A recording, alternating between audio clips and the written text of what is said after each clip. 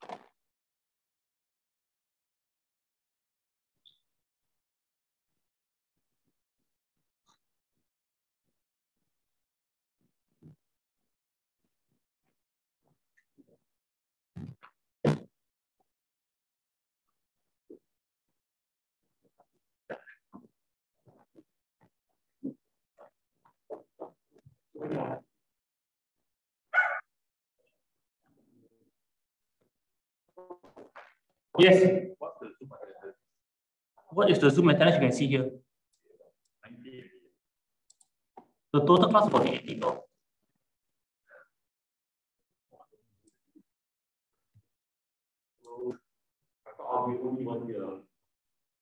Oh, you don't want to sit so far up, you can sit down.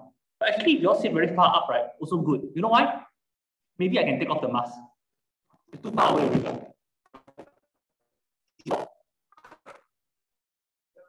As long as you all don't report me.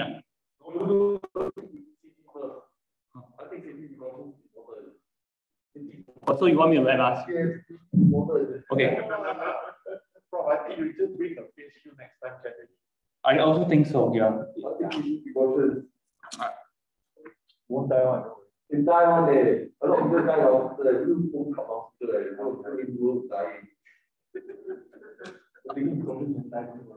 Are you excited about this module?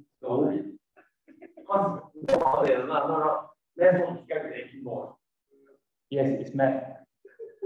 Yeah, actually, I teach math, you know. I teach every type of math here. I'm from the math department. So it's a bit difficult for me to enthuse you, to make you enthusiastic So we'll try.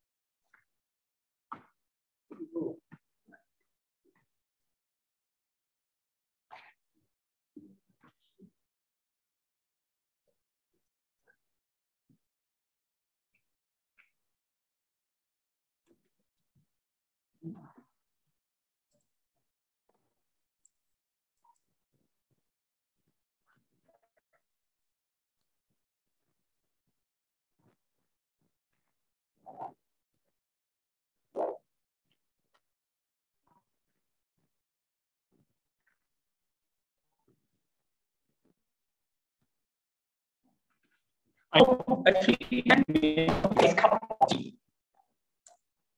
But it's the only thing that I know. I make a living out of doing that.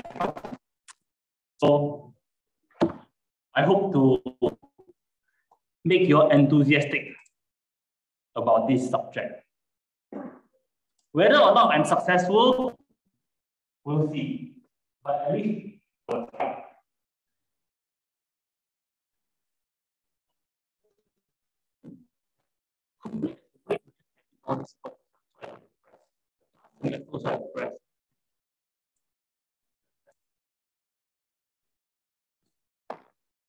Yeah, actually, I'm not good.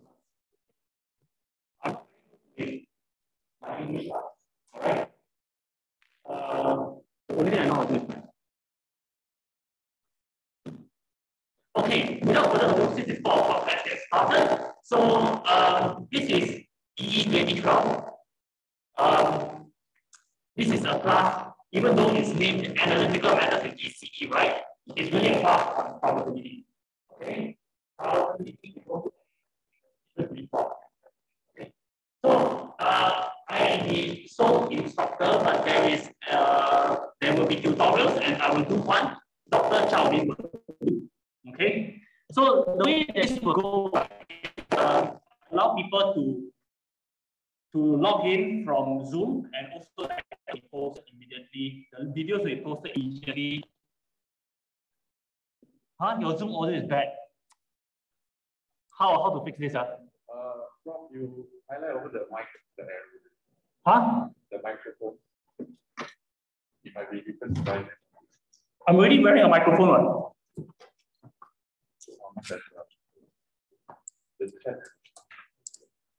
Okay, where was I? Is it okay now? Oh, okay, I better stand in front of the PC, right? I shouldn't move around, right? Okay, so as I mentioned, that I am Vincent Tan, and there are 2 tutors, myself and Dr. Chow Lin. And basically, this is a class on probability. So these are our meeting times. You can just read this. I'm not going to talk about this. But here, I want to highlight that there exists this thing called office hours. Every week, we will have office hours at Friday, 4 p.m. at my engineering office. I also have another office in the maths department, but this is where we will meet. Okay. If some people want to meet over Zoom at the same time, then you will use my Zoom account, which is there. No password. So you need to know some math in order to appreciate this class, okay? But if you do not know any math, then you have to pick up very quickly. You are expected to have patience and diligence, you know? That means we need to be precise in our thinking, and I will tell you how we can be precise, okay? So everyone must have this book. But this book is in the Luminous. You can go and download it and keep it with you. You want to print out the whole thing, it's up to you also.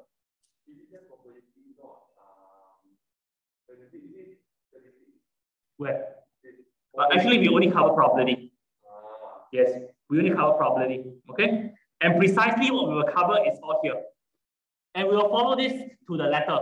All right? So when we talk about, when I say we will cover X, then you are expected to read this part of the book. When I cover this, you read this, you can read this. If I cover this on this day, you read this. So this is the necessary reading. because I will not be able to cover that whole 2 sections or the 2 chapters. So there are additional examples there. So you go and read. Okay, that is the reading. Right. So the assessments are as follows. You can look at this. There will be 2 quizzes. There's nothing surprising about them. They are here. Okay, after the Chinese New Year. Quiz 1 here will cover these topics. Chapter 1. Quiz 2 here will cover chapter 2. Very clear, right?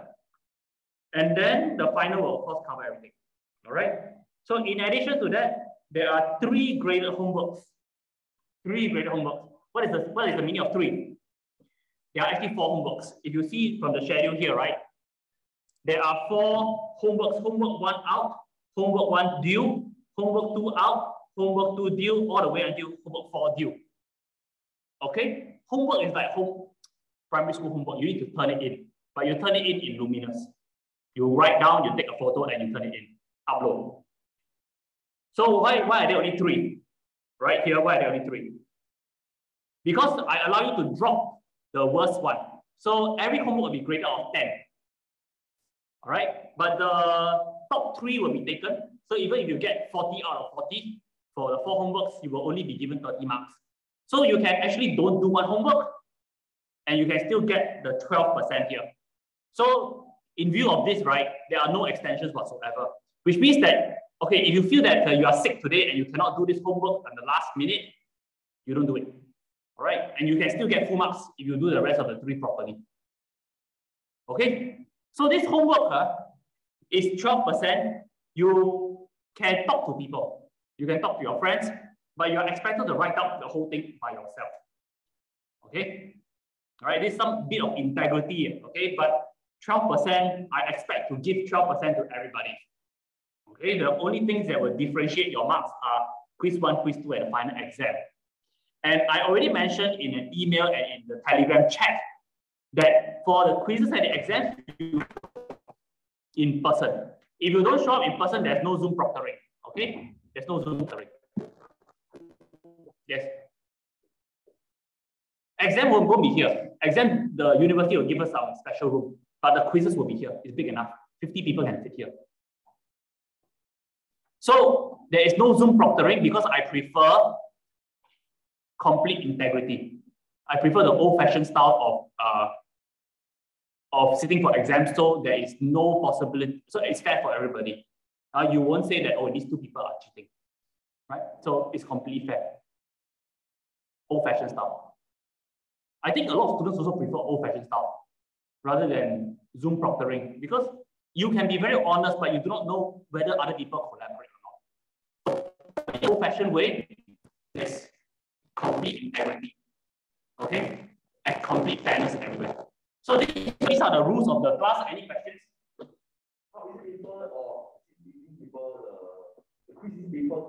Paper quiz, yes.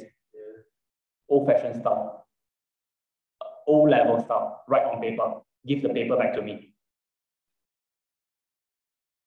Okay. Yeah, this is the way I teach. Right.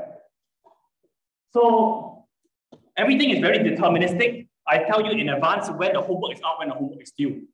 And when I say the homework is due on a particular day, it is due on 5 p.m. that day. No, not even 1 second extension.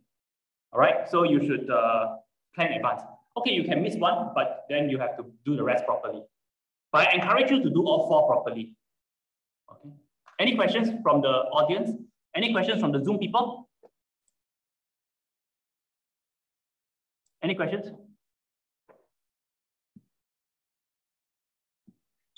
Feel free to stop me anytime, okay?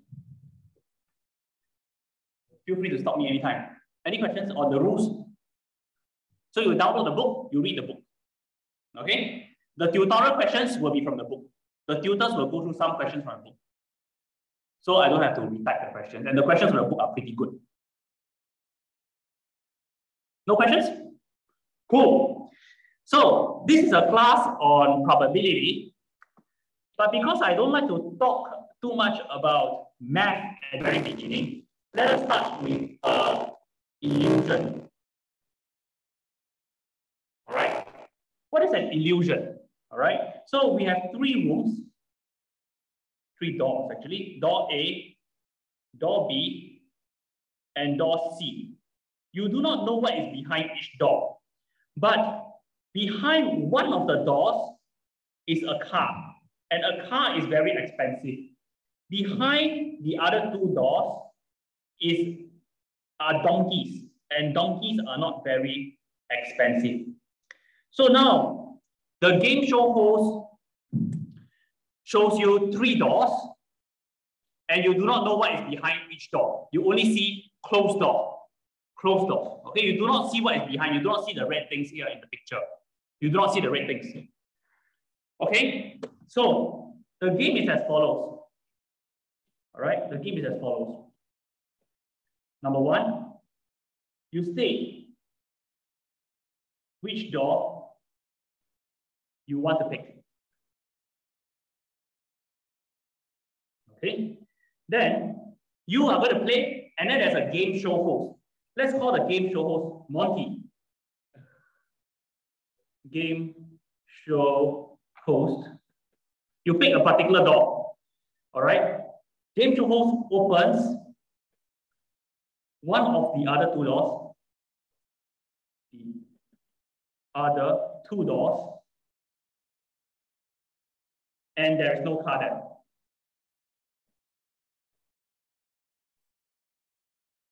Okay, so the scenario is as follows.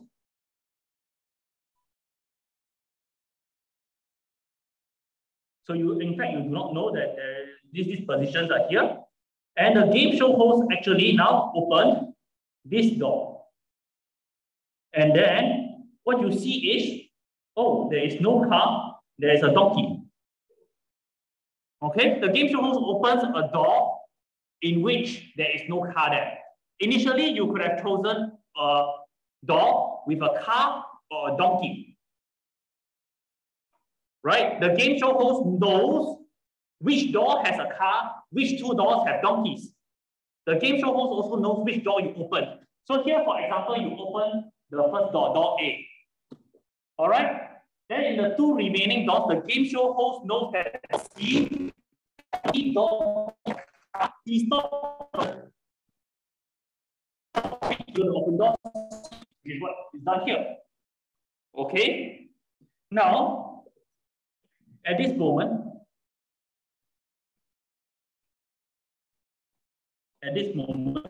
there are two doors. There are two doors. One of which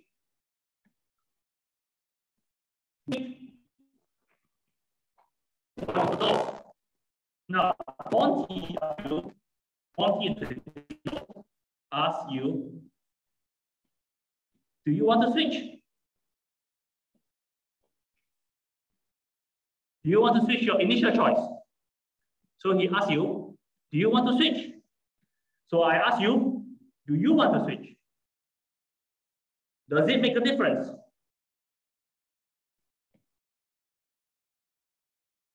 Does it make a difference? Yes, no, maybe. So if you think about this problem, right? Oh, maybe we shouldn't switch because we believe in our original luck. We believe that what we have chosen initially is actually the lucky door, and we are going to win a car. Because right, Monty opened a door with a donkey, and I didn't tell you this, but you can believe this, that the car is equiprobable, 33% in each room, in each door. So, oh, in the remaining two doors, if I keep my choice, I have a 50% chance of winning, right? If I keep my choice, because I know that, oh, in the remaining two doors, all right, there could be car, no car, or no car. And I chose one of the two, so 50%. 50%. So, do you want to change, or do you want to believe your initial luck? A lot of people like to believe their initial luck, like to believe the 4D number that they bought is the very best number in the world. So, faced with this situation, do you want to change? Oh.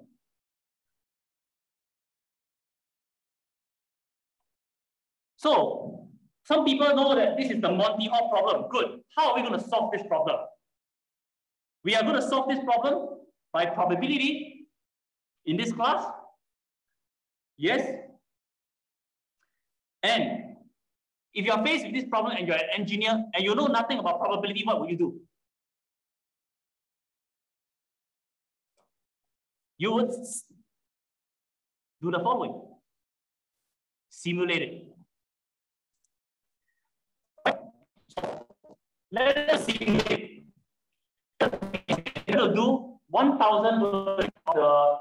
Okay, this is written in MATLAB. Maybe you don't know MATLAB, but maybe you know Python. It's the same thing. All right. So, a car is not 3 days. Do this 1 times. The price is the car. All right. My pick. And he is going to reveal the door, which is a set difference. Set difference means I take away the first pick and the price from 1 to 3. The first could be the price. In which case, this set here only has 1 element. All right. So we are going to. Monty is going to choose a door in which we didn't choose, and Monty is going to choose a door that does not be about sets. Okay, so doing this basically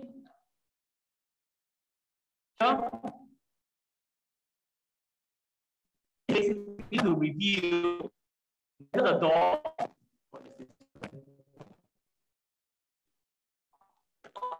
So they cannot hear audio. I don't.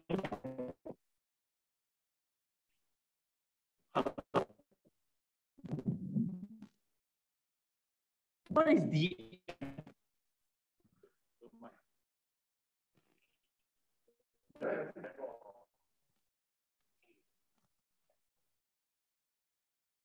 I'm trying to take. Can you hear me? Hello, can you hear me?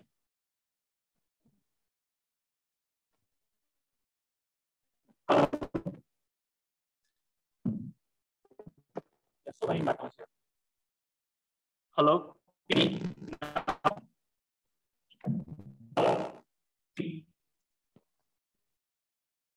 Hello, can you hear me now? In other languages,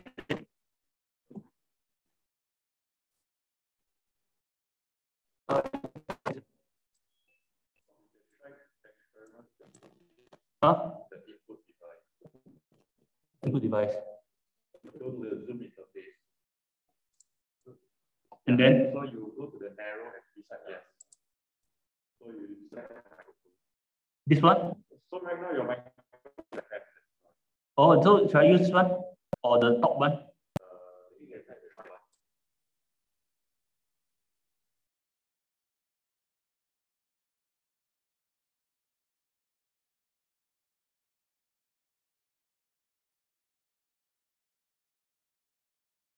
Hello, can you hear me? Hello? Hello?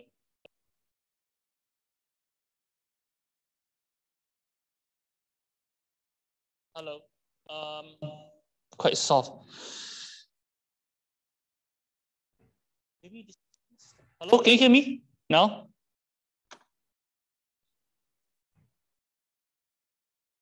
Is this better? Okay, maybe I have to use the same as system. Okay, yeah, okay. Can most people confirm that they can hear me? Okay, cool. All right, cool. All right, so basically, let me get back to here. If there are any issues, just let me know in the chat. But I may not check the chat too periodically, so let me know somehow. Okay, so here, what I'm going to do is I'm going to record the chance, the instance that I win the prize if I switch. So here, out of 1,000 times, I'm going to record the times that the number of times that I win if I do switch. And here, if I don't switch. All right, so here I'm going to print out of this 1,000 outcomes, if I switch, if I don't switch, what is the chance that I win? Okay, so as you can see here, oh my gosh, this has no such toolbox. Okay, but on my computer, it works. All right, so I do not know why, but this MATLAB does not work. All right, so basically, you will see that, all right, what this says is that out of 1,000 times, here is around 666 times. If you run this most of the time. On my machine, it works, but here something is not installed, so I cannot make it work.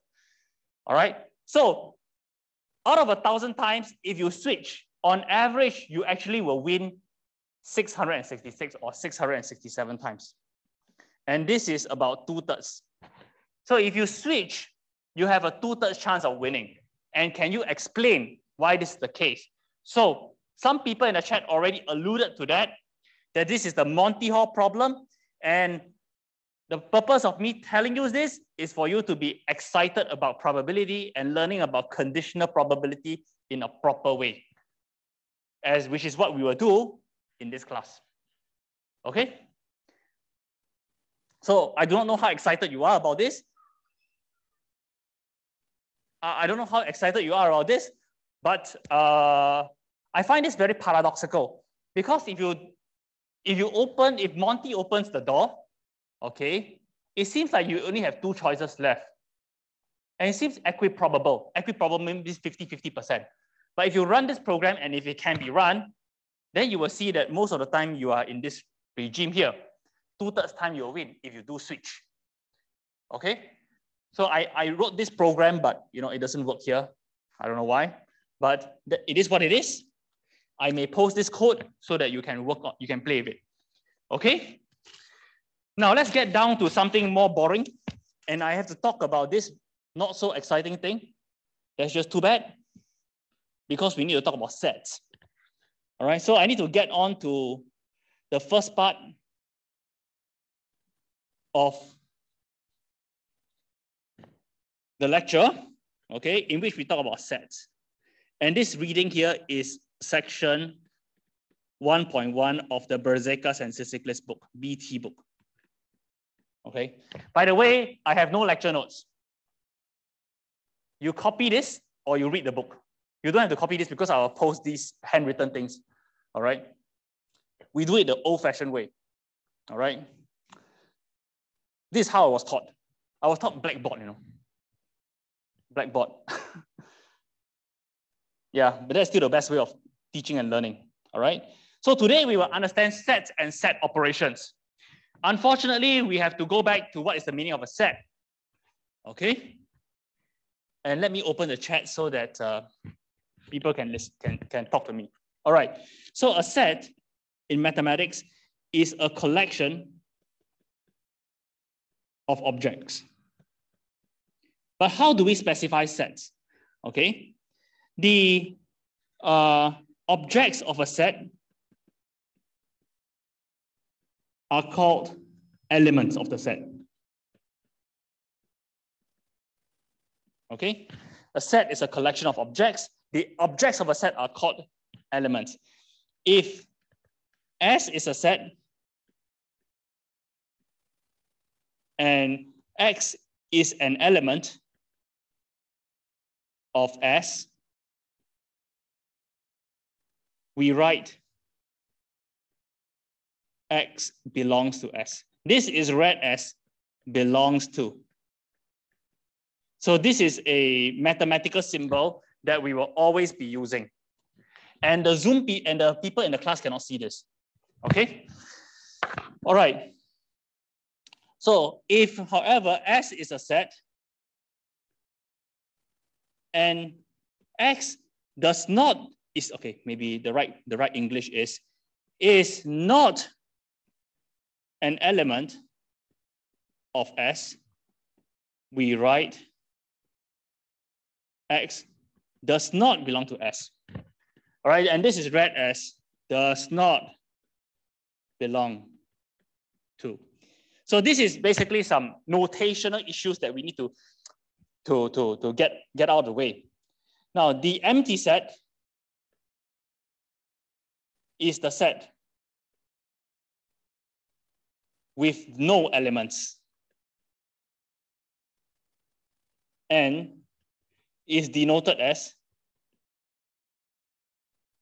phi. Okay, so yeah, this is a set with no elements. It is a very special set that we give a special symbol phi. Okay, and in case you do latex, this is empty set.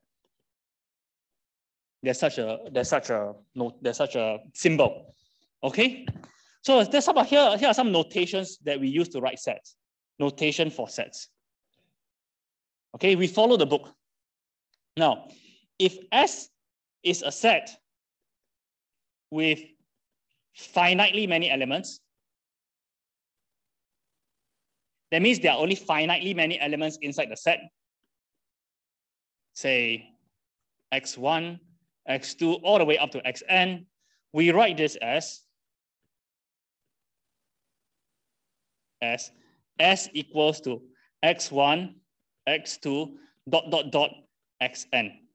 Okay, now a set is written with curly brackets. If you write this x1 ... xn, this is not acceptable. This is a tuple. It's ordered. All right, so there's an order. X1 comes before x2, comes before x3, comes before xn. The first line here, this line here, this is unordered. All right, this is not in the book. A set is just an unordered collection of objects. This here, the second thing here, this here is ordered. All right, and we will talk about this ordering later on. Okay, unordered. Okay, so here are some examples. The set of outcomes of coin toss. Okay, S is basically heads, tails. We must use these curly brackets for a set. Must, always. Okay. Next example here is another example. Oh, I don't mean to do this thing.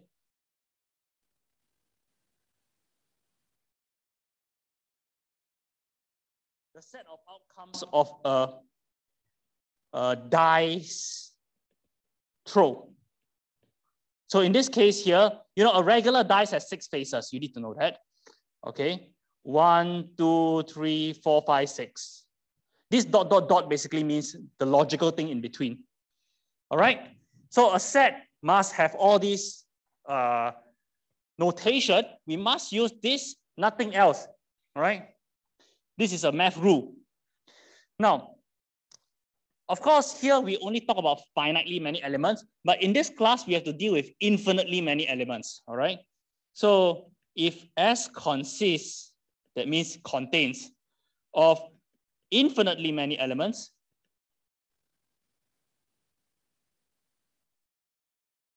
x1, x2, all the way up, so on and so forth, then, and these can be arranged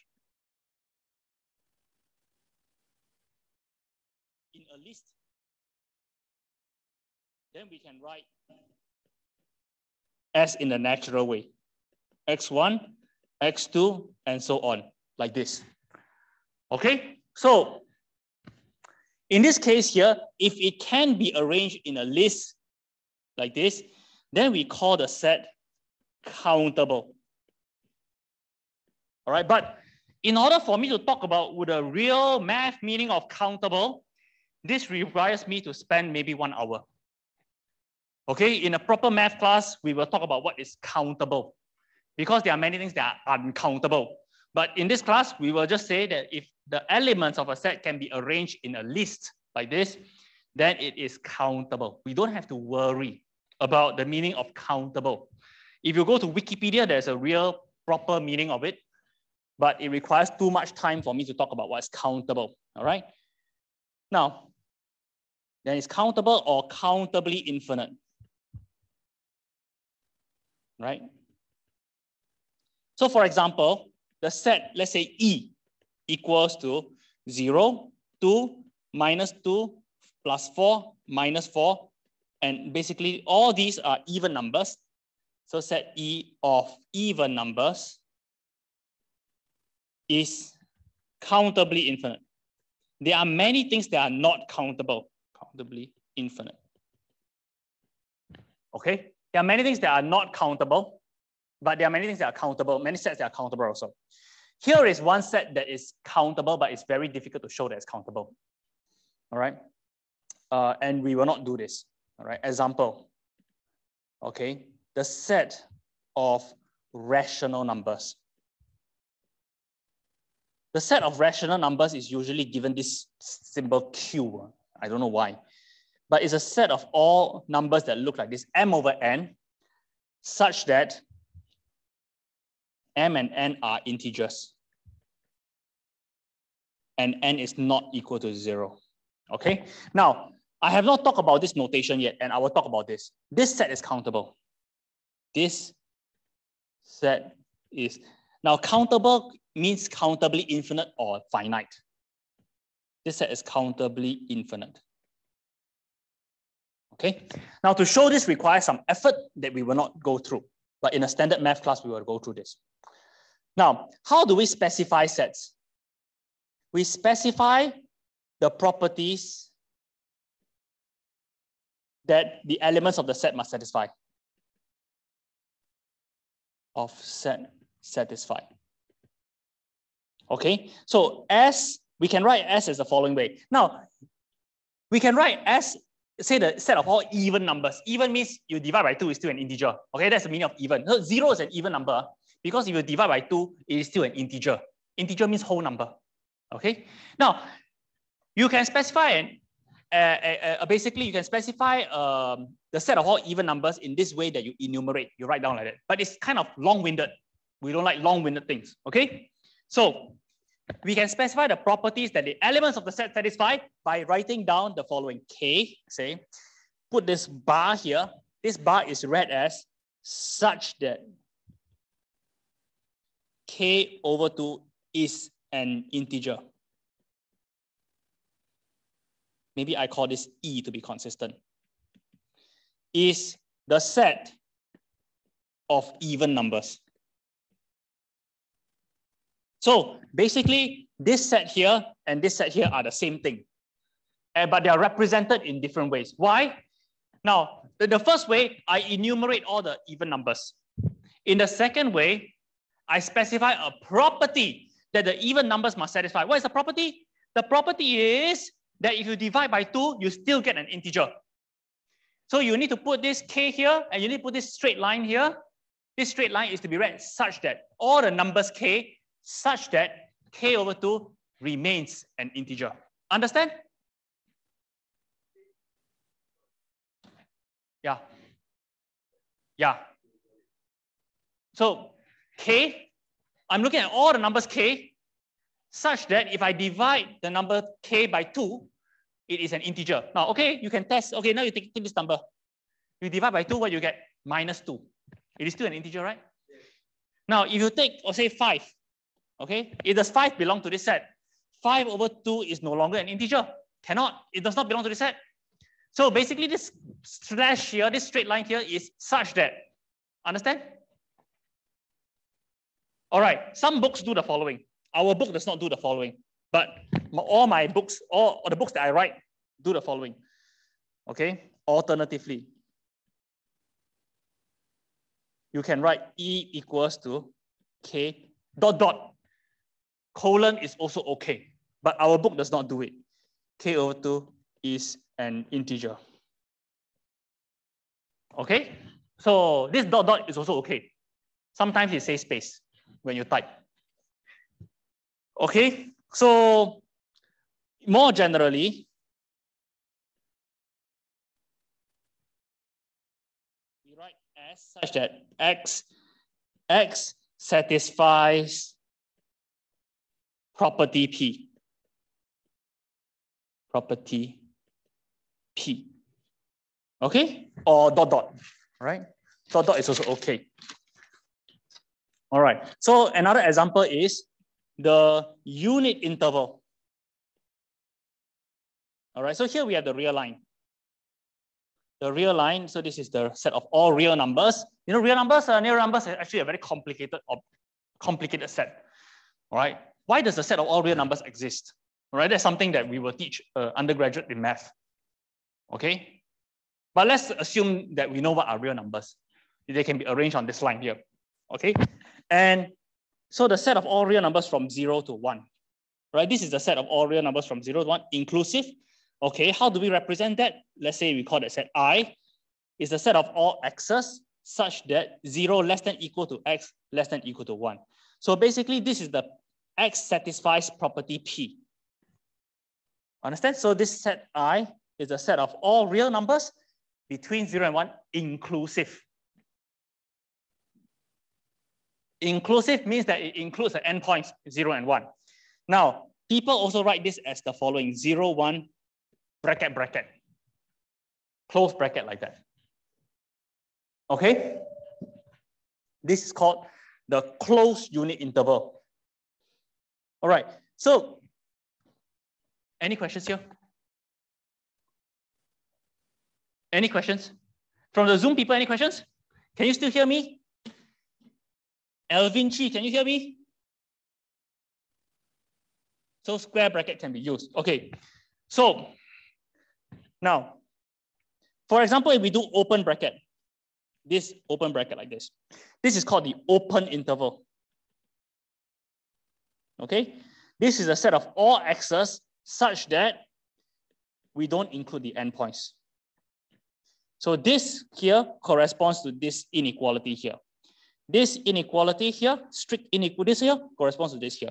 So this is called an open interval. Now you could also have half closed, half open. Okay, x such that 0 less than equal to x less than 1.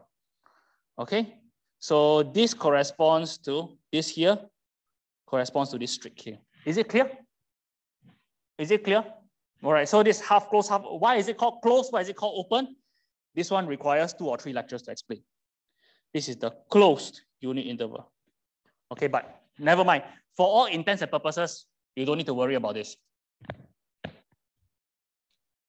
Any questions? Now, unfortunately, you have to go through all these very painful things, but we have to accept it. Inclusions and equality. That's the next thing we want to talk about.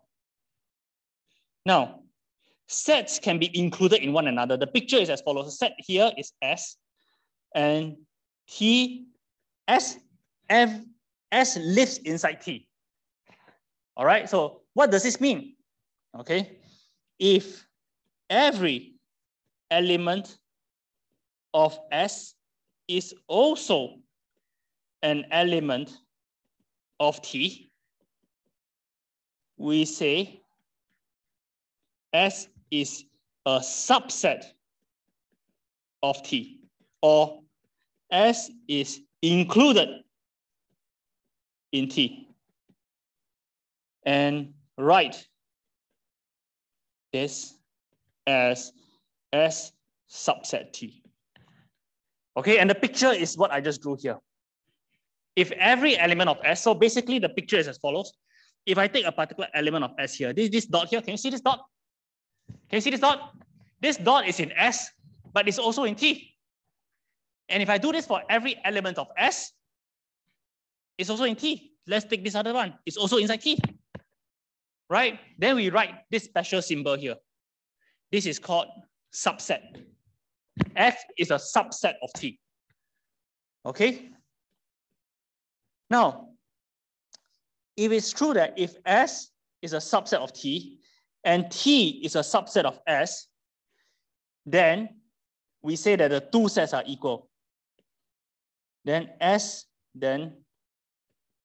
the two sets are equal. And we write this as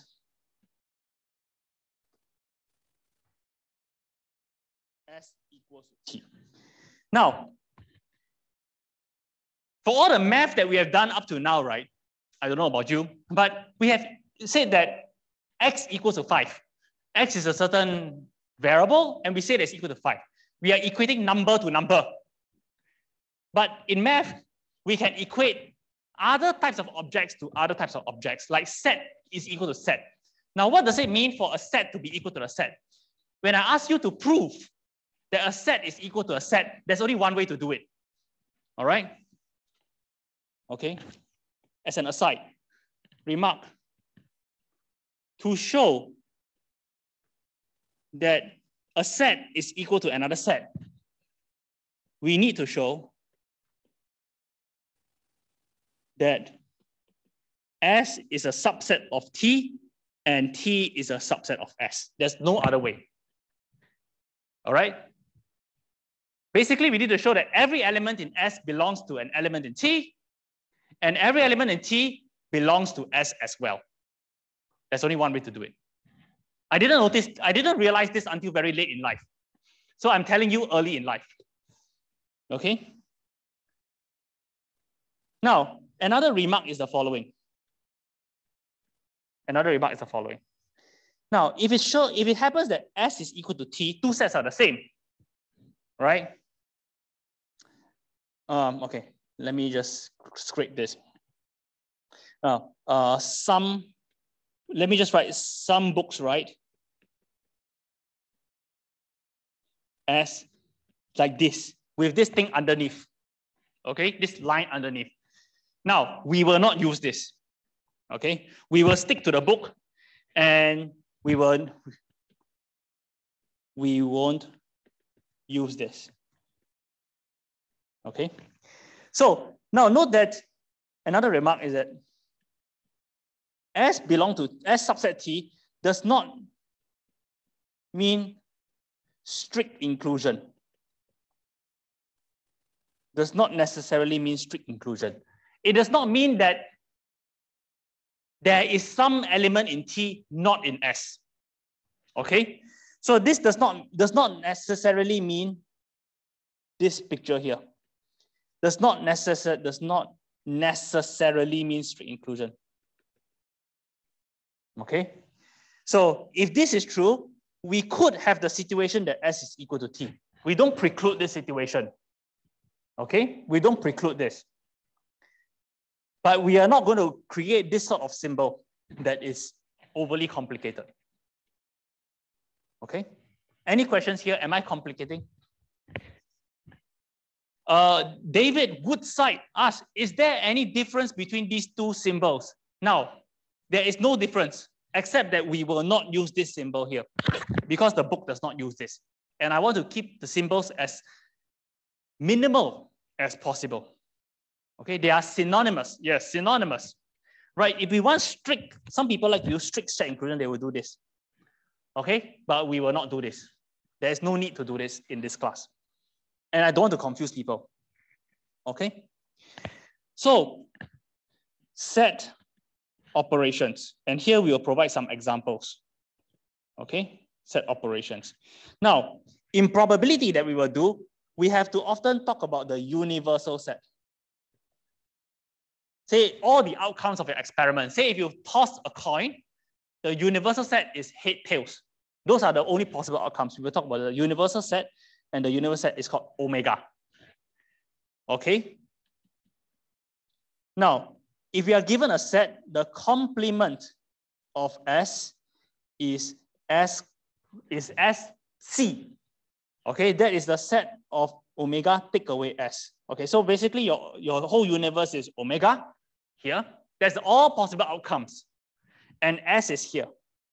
All right. So your S is basically here. That is your S.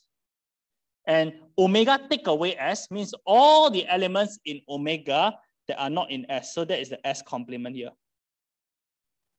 Okay, that is S complement.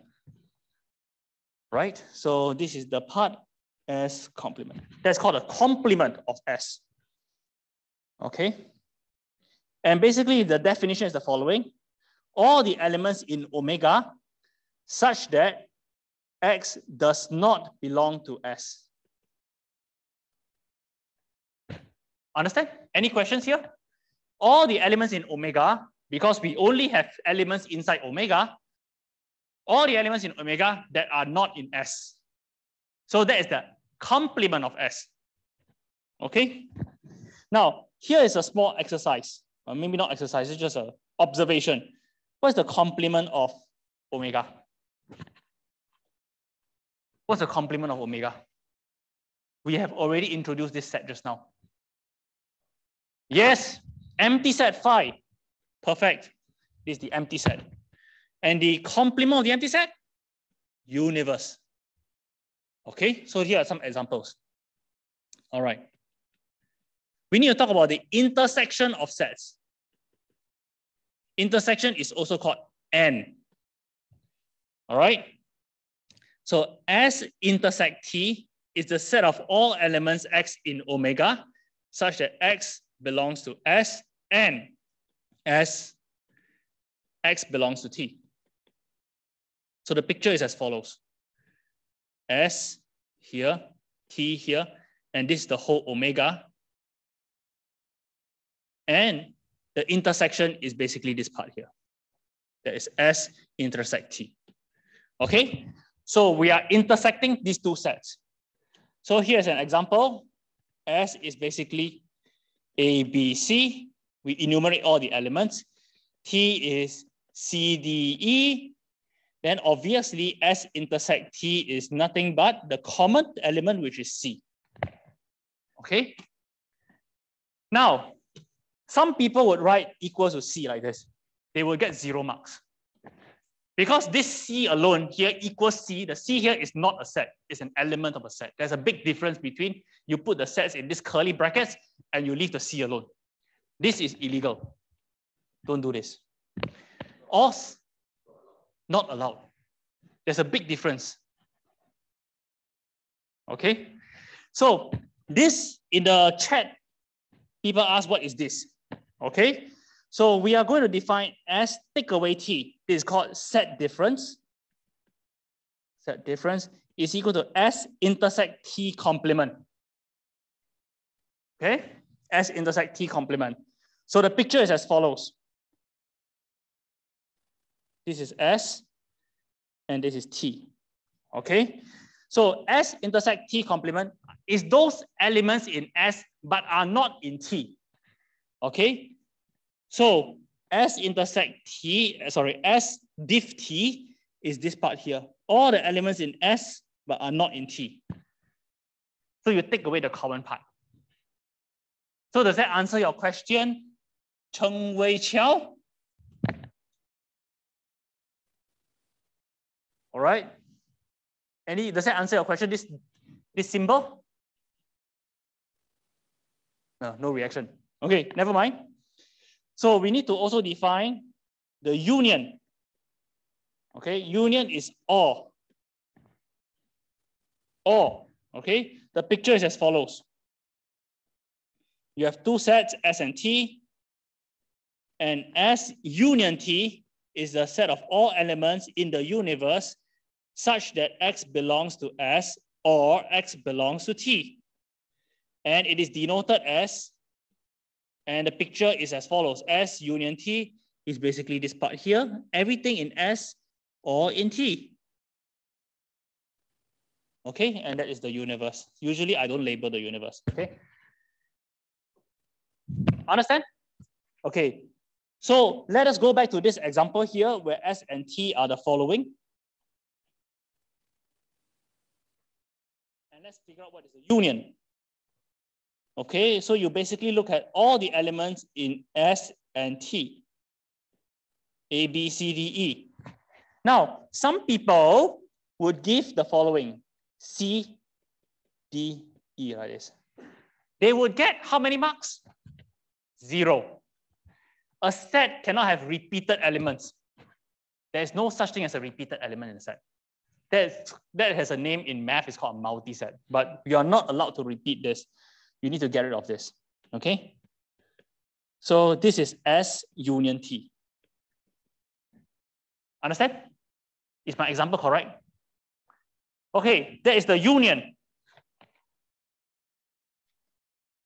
Okay.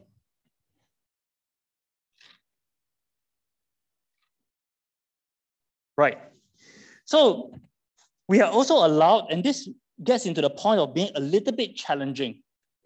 We are also allowed to take intersection or union of infinitely many sets.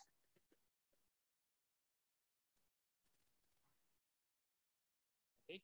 So when we write union n equals to 1 to infinity like this, right? The n is at the bottom, the infinity is at the top.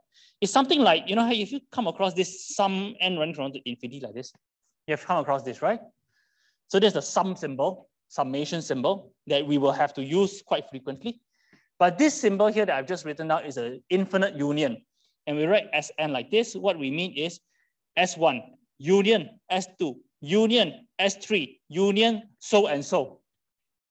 So the way to say this in English is all the x in the universe such that x belongs to Sn for some n. For some. Now in math, there's a big difference between for some and for all. That means if x belongs to Sn for some n, that means I can find an n such that x belongs to the Sn. So here's a picture. This is S1, this is S2, this is X3. Okay, and I have a certain element here, X. Yes, this element X here belongs to the union of X, S1, S2, S3 for some n. And that for some n here refers to the 3 here. Because I can find the number 3 such that X belongs to X3. Okay, you will contrast this to the next thing I'm going to talk about. Contrast this to the next thing I'm going to talk about. All right, this is called, by the way, this is called infinite union. All right, so exercise for the student. Say Sn is equal to 0, 1 minus 1 over n. This is the interval from 0 to 1 minus 1 over n. Okay, so for example, S1 is equal to 0 element. S2 is equal to the interval 0, 1 half. S3 is equal to 0, 2 over 3. S4 is equal to 0, 3 over 4. Exercise. What is union Sn, n running from 1 to infinity? This is an infinite union. It's not an infinite summation. Okay? What is this? So, someone figure this out and tell me. No need now. You can do it later. It's an interval. It's something that I talked about just now. But is it close here, open here, close here, open there? You go and figure it out. Okay, I can tell you later. Okay, so this is not so easy. Yes. Thank you very much. What's your name? This is equal to close here, open there. So this is the set of all numbers x in the real number, set of all real numbers, such that 0 is included, but 1 is excluded. Thank you. Huh? With me, you won't fail. So this is, I've just talked about infinite union. Now let's talk about infinite intersection.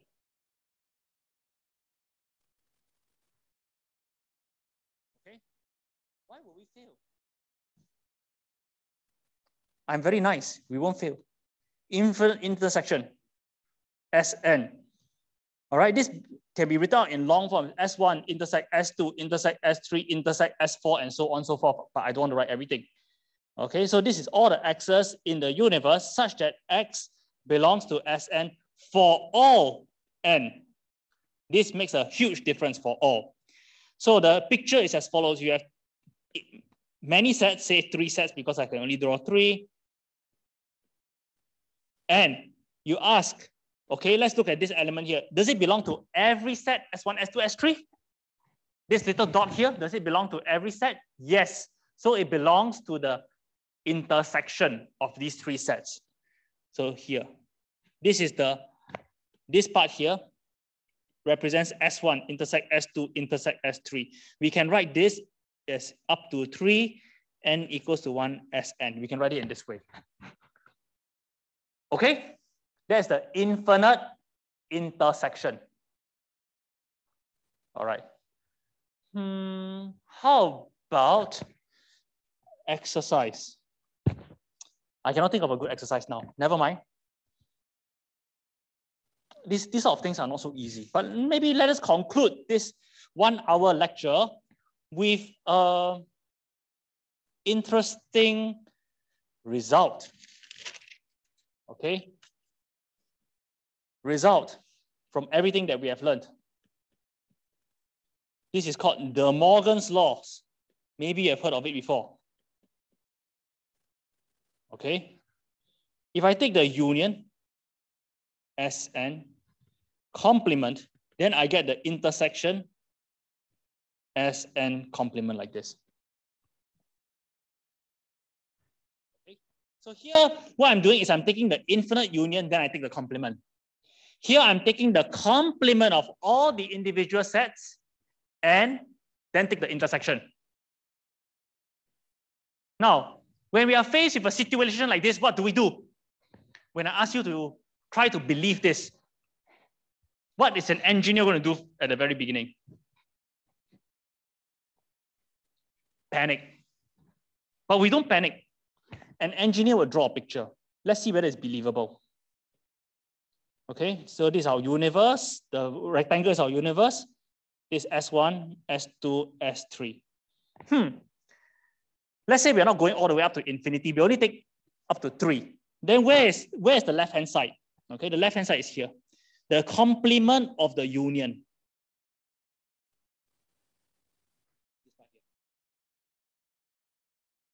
Can you see? Do you believe me? The complement of the union. This is the left-hand side. The complement of the union.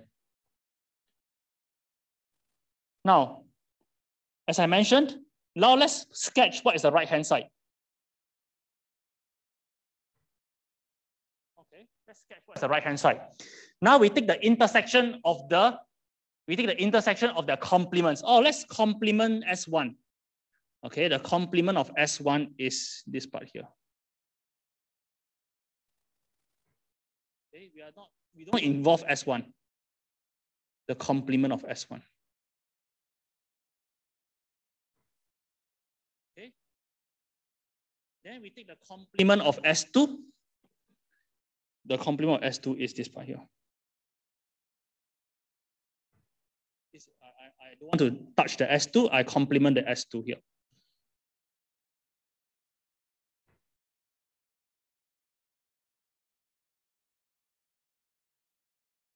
I'm not touching S2. And then I complement the S3, and you can see where I'm going. Am I running out of colors? Maybe here. Now, a complement of S3 is here. Now, then you take the intersection of all these colors. Complement of S3 is this brown color thing.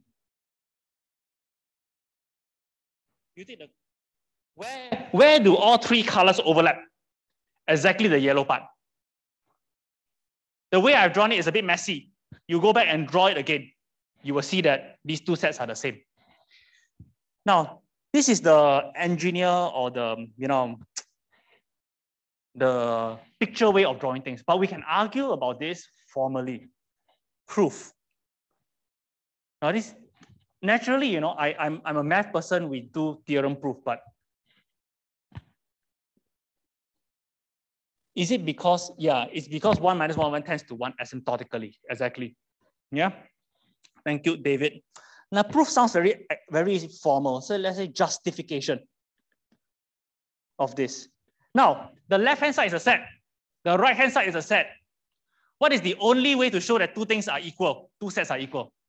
You show that every element on the left-hand side is an element on the right-hand side. That's what we will do. And then you show that every element on the right-hand side is an element on the left-hand side. That's the only way. I'm only going to do one direction. You are going to do the other direction. Justification of this direction. That means justification that union n as an subset, intersection n as n complement. We are going to show this. Okay? We are going to show this. Okay? Now, let X belong to union N as N complement. Now, this union N here, all right, is the same as this, so that I don't have to write so much. So what does this mean? Okay, this means that X does not belong to union N as N. It does not belong to the union. Okay, this means that if I do not belong to the union, then X does not belong to Sn for all. I think we use the word for all n. If you do not belong to the union, you do not belong to any of the sets.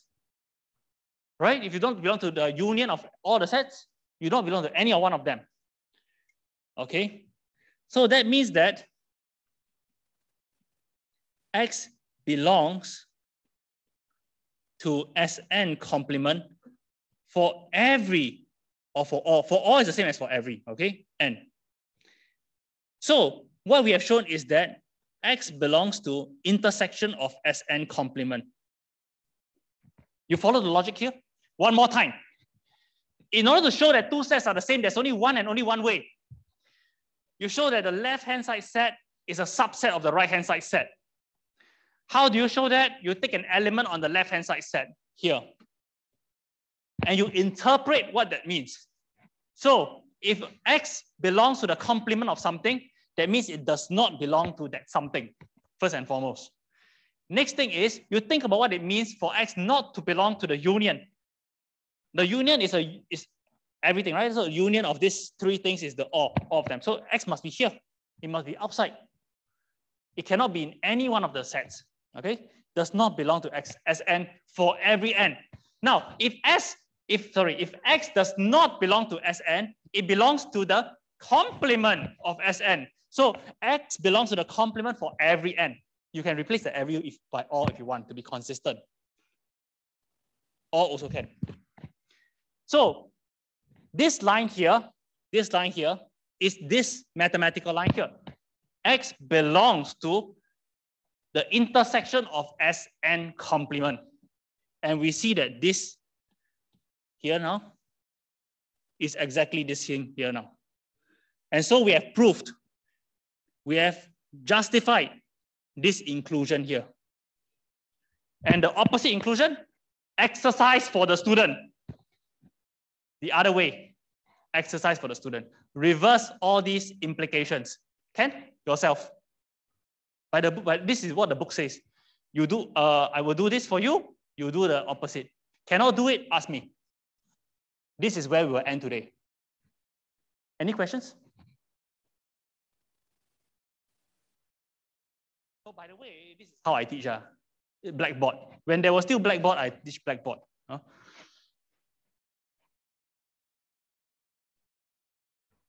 Any questions?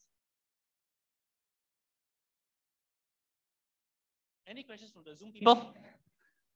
Every week we have office hours. You can ask me about homework, but I won't give you the answer. You can ask me about tutorial. I will give you the answer. Why will you fail this subject? You know, if you say this right, before we fight the war, we already surrender to the opposition. Is this the way you were taught in school? Before we take the exam, we say, oh my gosh, I'm not going to do it. This is defeatist, right? So we should soldier on. By the way, this is the first time I'm teaching this class, so it could be very bad. But I guarantee you that it will not be so bad because I'll try my best. So you should try your best. Okay, thank you. Good night. Everybody in the Zoom, I will see you soon on Thursday. Bye-bye. Bye. They will be recording straight away, okay?